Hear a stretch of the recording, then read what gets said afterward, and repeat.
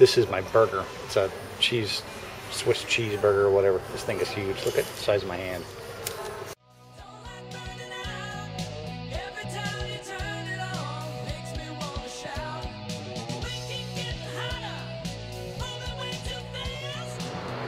Well, here we are. I'm downtown Doha again.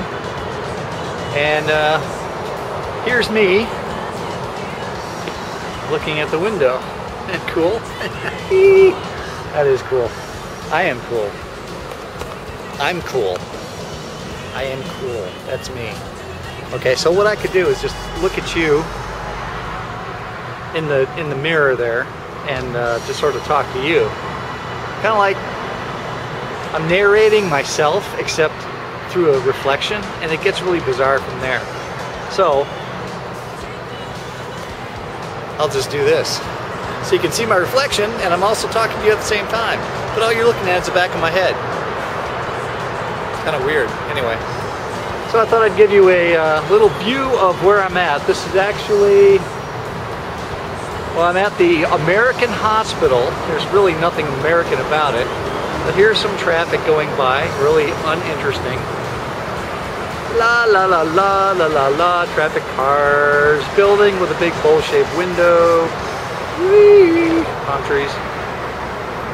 And a mosque! Look at that. Jihad Muhammad Durka Durka! There's probably somebody up there with a shotgun or a rifle ready to shoot me. And there's some more traffic down there and stuff. And then here's this building, and you can see me again. And it's all really cool. Wait. The really cool part's me. Woo! Yeah, okay. Anyway. So, I had to come down here to take Travis to the hospital. Or to the American Hospital. He's got kidney stones or some kind of painful something or other. He's got some kind of painful something or other that he's really in pain with. So I brought him down here, and I'm not going to wait. I'm going to drive back to the place where I came from. Because I got a lot of work to do. Last time I was down here with him for like 5 hours because I didn't know when he was going to be discharged. I understand what time he's going to be discharged now at about 4:30, 5 o'clock, something like that, so I'll have to come back. And that'll be a little bit of overtime for me. So there's always a plus side to that. And anyway, so I just want to shoot a little video of all the little sights and sounds of downtown Doha, Qatar. Oh, as you can hear, it's prayer time. Let's check this out.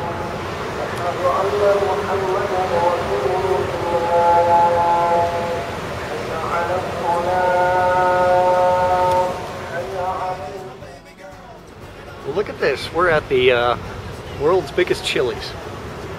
It's like 2 stories. You can't go up there. That's just a tower or whatever. Hello. Hey. I'll show you a little bit of traffic here. And across the street is the Ramada, and I already showed you that. So this is kind of traffic. Some more stuff. There's a little coffee shop over there. There's some traffic. And there's a really cool building right there. And a sign, and a tower, and all kinds of neat stuff. So now I'm going to go in here, and I'll take a little film of what's inside. All right. Okay, so here I'm in Chili's. I'm going to give you a little tour of the place here.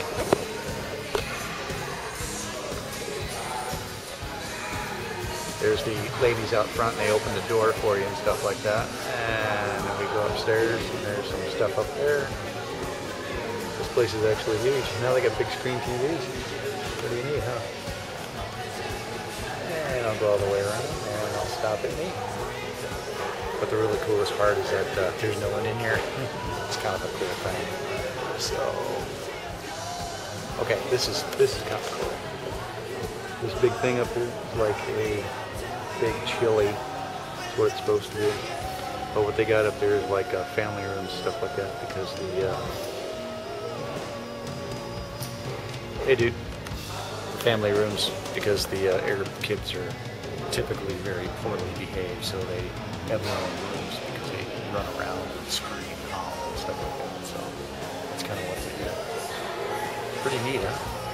So you can sit here and watch the traffic. The only thing you can't do here is like have a beer or a glass of wine or something, which kind of sucks because I'd really like a beer with my burger.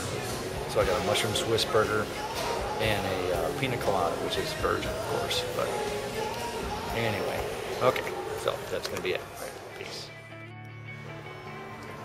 This is my burger. It's a Swiss cheeseburger or whatever. This thing is huge. Look at the size of my hand.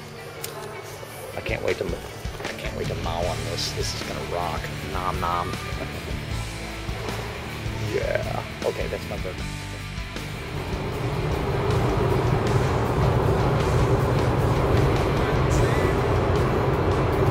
Hi.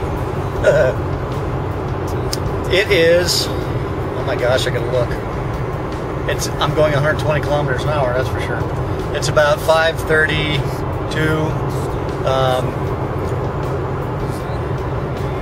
14 September.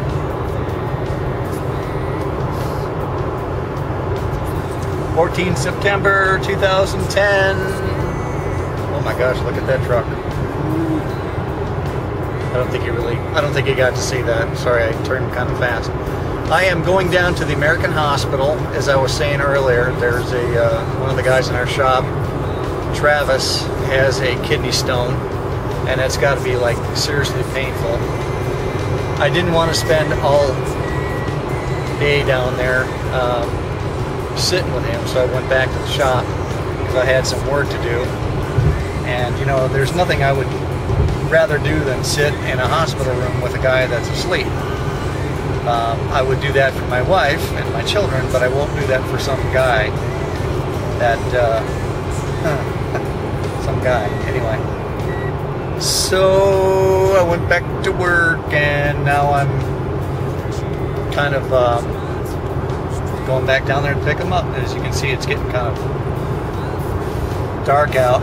It should be dark in about 20 minutes, and then I've got to take him over to another section of the hospital, which is about a mile away through dense traffic, and I'm not looking forward to that. We have to take him to get some medication, some pain relievers or whatever. So I'm not really looking forward to that. And this is not my night off. If it was my night off, guess where I'd be going?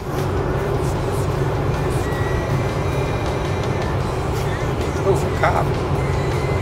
I have never seen a cop on this highway with their lights going. They're not catching speeders, that's for sure. Because they just don't do that here.